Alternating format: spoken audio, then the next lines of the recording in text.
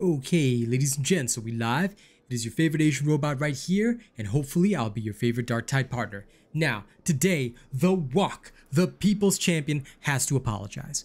I am really sorry, guys. I know it's a bit weird to start off a video with an apology, but I'm really sorry that I couldn't put out the Psyker build today. I am not very well. I did not manage to sleep last night. I don't know why, but I had some bout of insomnia that caused me a lot of problems. So I didn't have the necessary zeal to put together the Psyker build today, but I absolutely promise to deliver tomorrow. I hope you can forgive me for this delay. Instead, what I'm producing today is a video that I think is a bit problematic, and that's why I wanted to do this video today. If you guys have seen this video above, this is my video made 10 months ago. It actually shows every Psyker 4 staff in the game at the time, but this was done 10 months ago, literally during like practically the early access beta phase before Darktide actually dropped. And I have to tell you that it does not contain correct information anymore, yet a lot of people are still referring to this video above. So I'm redoing this video entirely so that you guys can get the information about the 4 staffs as they are in the game now. So without further ado, let me go through every single 4 staff in the game. Now, to make this test fair, what I have done is, first of all, I have removed all of my talents. So there are no talents that will impact this demonstration at all. And more importantly, we are going to use grade 4 staffs. Okay, no mods, nothing like that, just the raw base game. So you understand how each staff works and what you're going to be seeing when you use these staffs. Okay, assuming no additions and things like that. My cures and the rest don't impact the staffs at all. Neither do my melee weapon. I know I pronounce it melee, but you know, whatever. I know it's melee, but still, melee weapon, okay? So yes, none of this will impact on the staffs at all. So we're gonna go with that, and I'm gonna show you guys how every single 4 staff in the game functions. First of all, disappearing cam. Okay, now that I've done, now that I'm finished disappearing, let me start off with the Trauma 4 staff. I've tried to roll one that has generally decent stats, all right? Back when I first made that video, we didn't have that feature. Okay, so the Trauma staff comes with a primary fire that is the usual psychic bolt. All right, you'll see this on the Surge staff as well as Voidstrike staff. This can strike enemy weak points and cause weak point damage. All right, this is a damnation level meat grinder. It has roughly, if you look at it, right, the damage across the board, okay, for this one, let's inspect it right now. Scroll, inspect. Okay, if you look at the attack breakdown, the primary staff attack suffers against carapace armor and unyielding, but does relatively decent damage across the board to flak, infested, unarmored, and maniac. All right, you will actually see this if you, and we will after this, strike carapace armor. The secondary action is generally best against unyielding and maniac targets, but does very well against armored targets, poorly against infested targets. Okay, in fact, unarmored, unyielding, maniac all take the same amount of damage. Carapace and flak take the same amount of damage. So in general, only infested has less damage from the trauma staff explosion. Okay, the special action is of course to melee strike with your staff. Please do not use this in combat unless you're memeing on the lowest difficulty. All right. Okay, so let's take a look at see if this is true.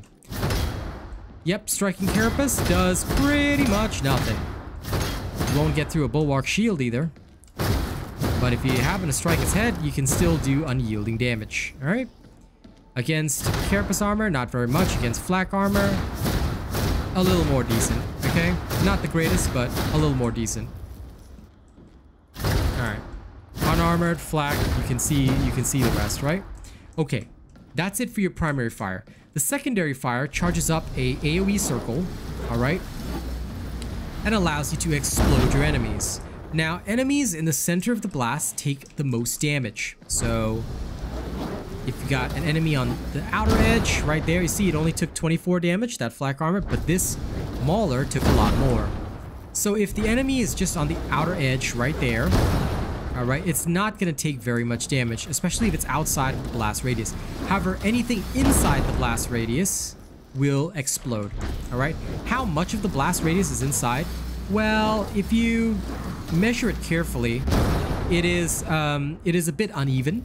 All right, so if you look at this like edge right there at its feet, this guy is not taking much damage, but if you were to be slightly within, all right, he would take full damage. So I would say measure it as whatever's inside the outer edge. That would be the smartest way of doing things. However, the damage drastically increases the longer you charge. So having a good charge time on this is very important, especially if you want to actually break down your maulers. Alright, as you can see, a Damnation Mauler doesn't take much damage. At base, and without a lot of other improvements such as perks, blessings, criticals, all this, there isn't very much damage being dealt by the Trauma Staff. It's great for throwing the enemies around, but it's a little bit of a control staff, and right now in the game, I am going to go as far as to say it is currently the weakest staff in the game, simply because every other staff does far more damage than it, and it takes a while to charge, and it's tough to aim. Also, the Trauma Staff currently has bugs where if you have a different level, like on a staircase or whatever, it targets below the staircase. This is the same problem seen with the Telekine Shield, and hopefully this will be patched in future, but this is a current problem with the Trauma Staff, and that is why I do not recommend using the Trauma Staff at all in combat. You'll actually do better with the Surge Staff, which does basically what the Trauma Staff does. It's anti-armor, decent crowd control, and it charges pretty fast as well. In fact, that's the next staff we're going to look at. Let's take a look at the Surge Staff next, okay? Here we go. So, coming back to my inventory, the Surge Staff, which we're going to use, is a fresh new one that I just plucked out here. Okay, it's critical bonus. Actually, do we have a better one? Yeah, I have a better one here. It's got a lower charge rate, but it doesn't really matter. Charge rate shouldn't impact it that much, right? Yeah, let's use this one. Okay, so do note that if you get a proper charge rate on it, and I do recommend getting a high charge rate, it will charge faster than what you're about to see here, okay? The Surge Staff, oops, sorry, I should go do the attack breakdown first, right? Silly me. The Surge Staff that you're seeing here has the same primary action as the Trauma Staff, but the secondary action is unique in that now it does even damage everywhere across the board except for Carapace armor. So it is highly recommended that if you want to use the Surge Staff in combat, please put a bonus to Carapace armor. Now, although there is a weak spot and critical damage being listed, you cannot actually hit a weak spot with the secondary action, and I will happily prove this in a moment. Some people still think that you can. Some people have talked to me about headshotting with this. I'm here to tell you that it is impossible to do so. If anyone can produce evidence that they can, please submit a video on YouTube. I would love to see it because it should not be possible in the regular game, okay? Primary action can indeed hit headshots, weak spots, all this kind of thing, and it can crit as well. The secondary action cannot, but it can crit, all right? So just be aware of that. The special action is, of course, your staff swings, which you really shouldn't do unless you enjoy looking like a moron in combat, all right? Please don't do that, all right? Okay, great. So the primary attack is this. Same old, same old. However, the Surge Staff features a higher crit rate. Now, against Carapace armor targets, as you can see, your lightning will strike the body. It will strike the body no matter where you aim. Let's try aiming above this mauler. Do you see the sparks around the character? This means that the Surge Staff is going to hit that character. Let me try and show you. If I move back here so that the animation is less distorted, do you see the sparks around the mauler? That means the Surge Staff is going to go for him. Watch. Okay, and it missed right there. This is also a little bit of a bug. If you aim in a weird way, the Surge Staff doesn't hit. But in general, if you aim up, all right, the Surge Staff should hit the first target. Now, the Surge Staff, naturally, assuming no talent points, now you know that we don't have any talent points, it hits 2 targets. There is currently a bug with the Surge Staff where, okay, and I've had a couple of people tell me about this. Well, look, listen, I get it, but if we go down here and you take Lightning Storm, now this is unintended, increases the number of times your smite jumps by 1. It'll actually give the Surge Staff an extra jump as well, but it does not improve your damage numbers. Let's try.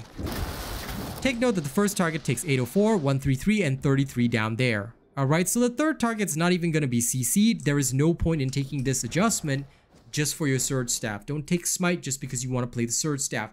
It's not going to help you. It is not going to CC a multitude of enemies. It is not actually going to do anything at all. It will hit 3 targets, but it will not actually do anything beyond that. So once again, back to 0 talents. Under 0 talents, it will hit 2 targets. The second target takes much less damage. but both will be sort of CC'd, all right?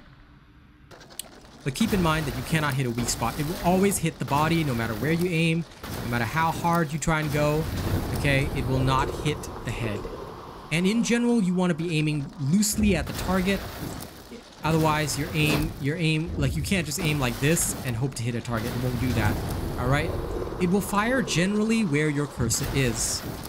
So please keep that in mind and don't just blind fire. Yes, it does have a bit of auto aim. You don't need to be so on target. Okay, a little bit off will still hit him, but you cannot hit the head. Okay, I hope this is clear. All right, that is it for the Surge Staff. What is the Surge Staff used for? Basically, the Surge Staff is used mostly as a quick response anti-target, anti-single target weapon. It is very high damage against most targets, including Carapace armored targets, and with the right perks and blessings, you can absolutely shatter these dudes. All right, with the right talents and all that, you can shatter a crusher in about 2 to 3 shots. That's how fast it'll go in the field, and that's how devastating it can be with the right perks and the right blessings. So do take note of that. If you don't do that, if you don't have the right perks and blessings, you're just using a gray, it'll take you about, in Damnation, about 5 shots to even kill a Mauler, which has about 2,400 hit points. So just be aware of that. And because it doesn't exactly deal extra damage to the secondary target, you won't be getting much results without the right build on the Surge Staff. So this is why the right build is very important.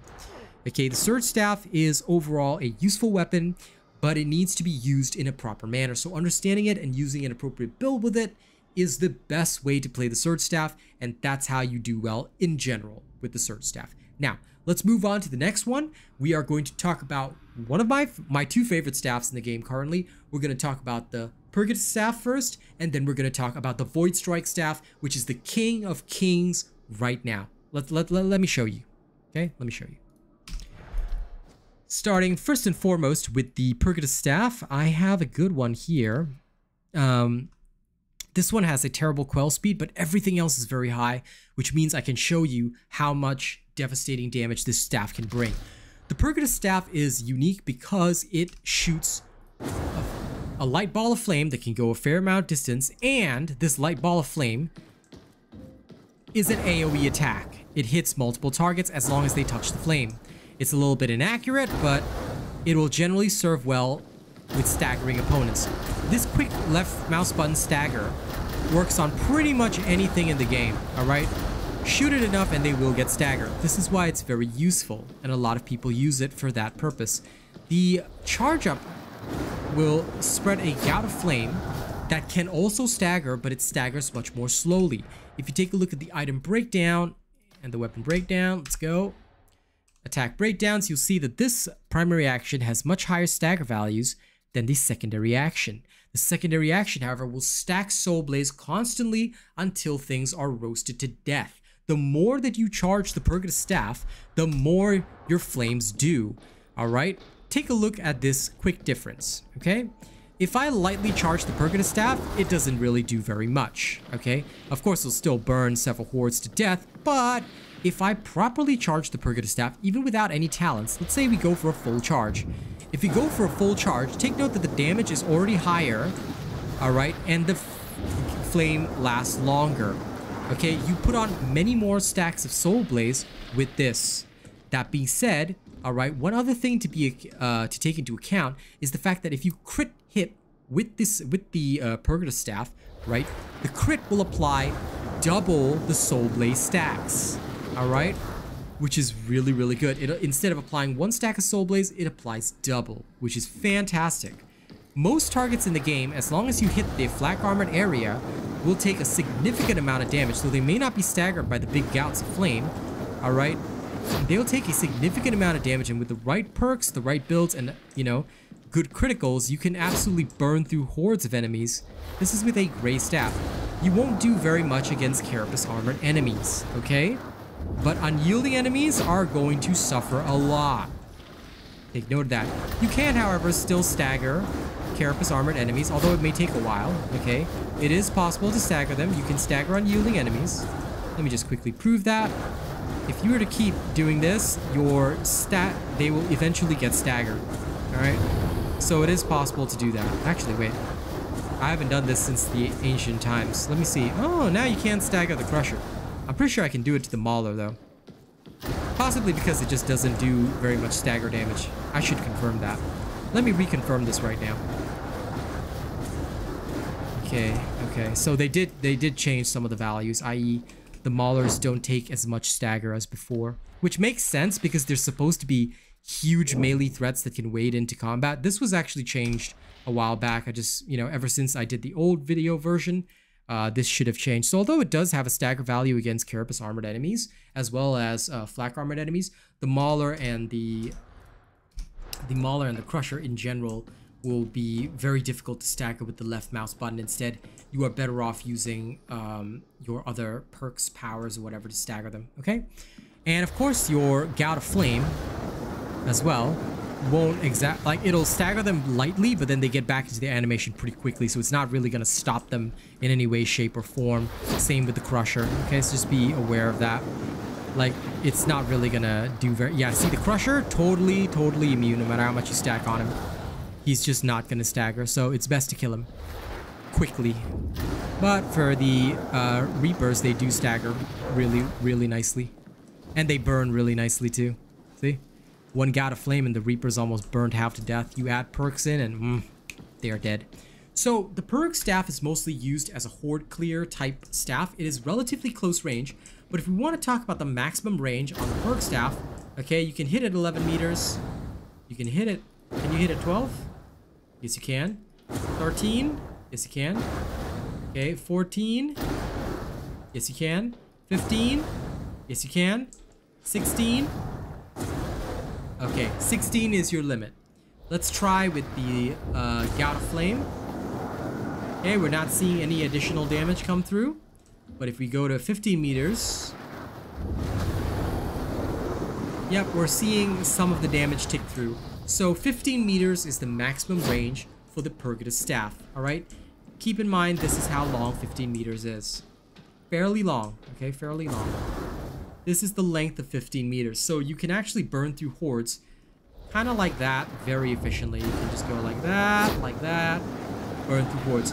In the past, it used to be a very short-ranged weapon. Now it's a pretty far-range weapon that can do devastating amounts of damage to hordes. Of course, it's not going to be a full-on ranged weapon, unlike other staffs, but it does good work, and it helps you do what you need to do. That is to say, it helps you get rid of hordes really quickly. So that's what the Purgatus staff is for.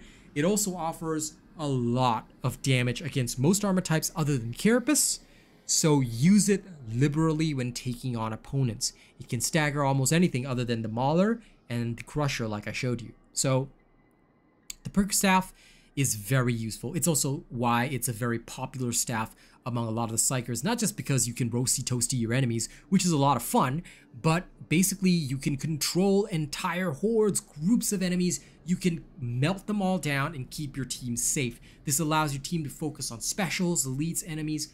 This is why it's so good. And this is why I'm generally against Purg Psykers using Brain Burst, but unfortunately Purg is the best staff for using the Brain Burst build. I know many of you have asked for that. I promise you it will be out at some point, okay? I will get it done.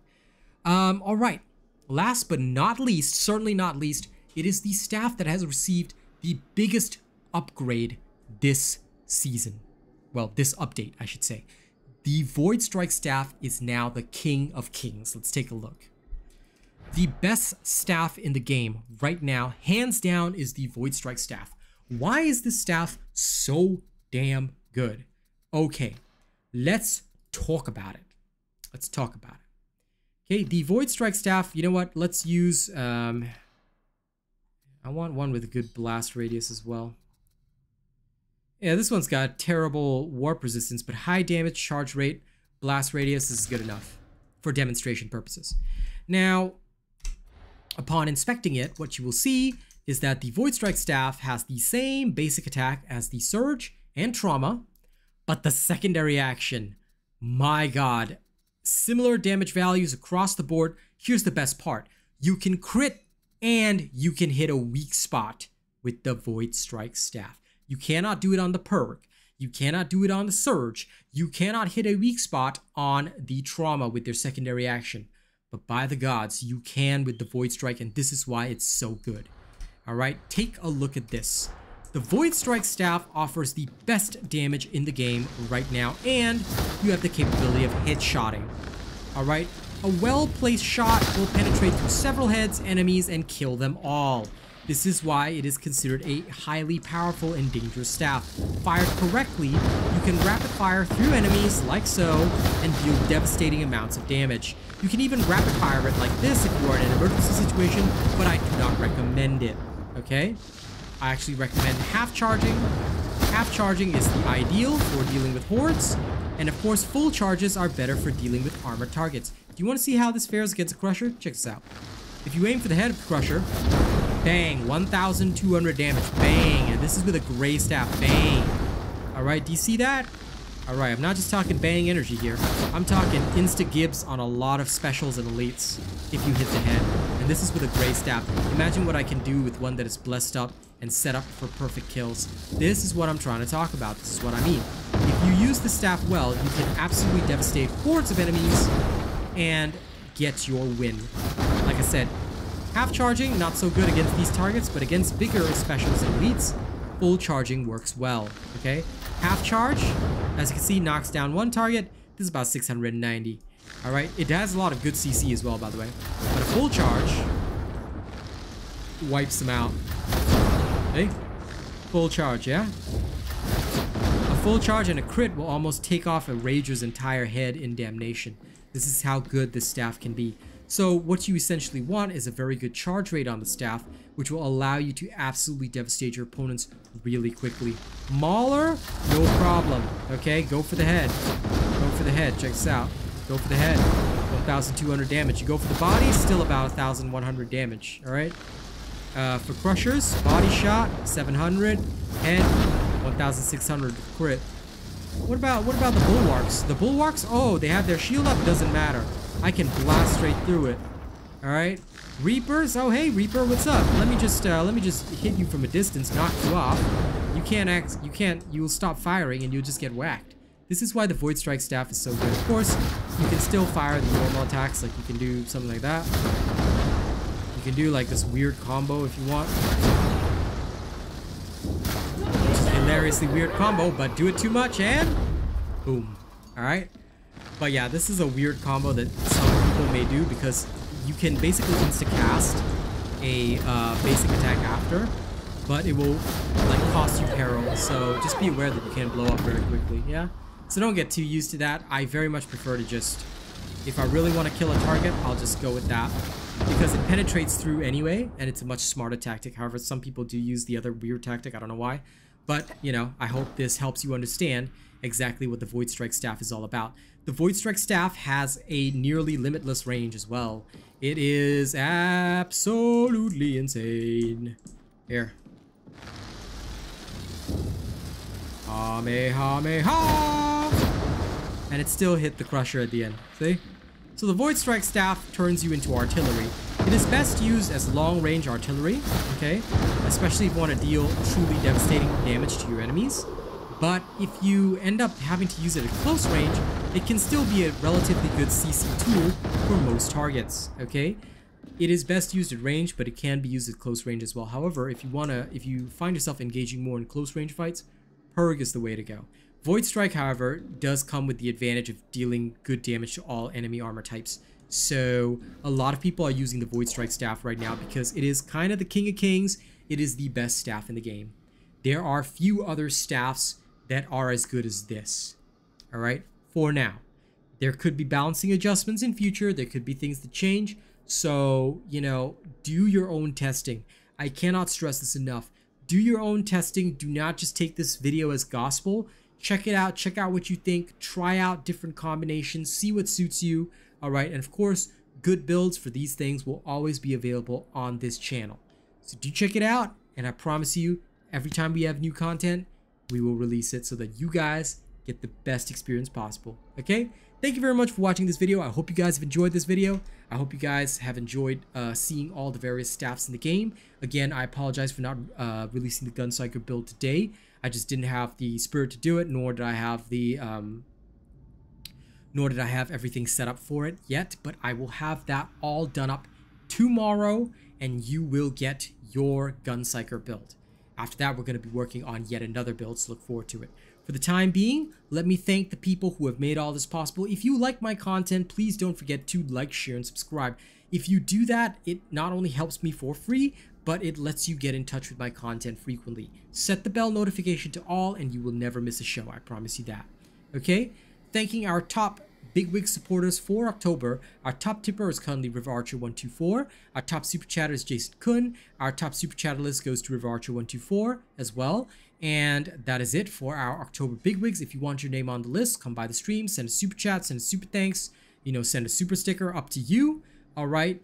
And you can also choose to join as a channel member. And indeed, you will gain not only a variety of benefits, but a shout out in every video. Starting right at the top, we have Big Chungus at the only fan level. We've got Death Dawning 982 at Plus Ultra for almost 19 months. We have Jerry Fast, Rogue Assassin, Zach MG, and Jason Kun as Prestige robots. Thank you guys so much. In terms of our honored robots who get shoutouts as well, we have Corey Ryu, Bob John Cube, Devin Lashin, Mookie Mocha, Rena, Chase Taylor, Nathan Strong, Lady Neo, Joey Danze, Syed Assad, Coda CMF, Kami SMH, Conrad C, and Benjamin Savage. Thank you guys so much for all your support. Thank you to all of our cool and weird bots as well. I love you guys. I'll see you guys on the next video. Again, so sorry about, today, but don't worry. Gunpsyker's coming. Catch you soon.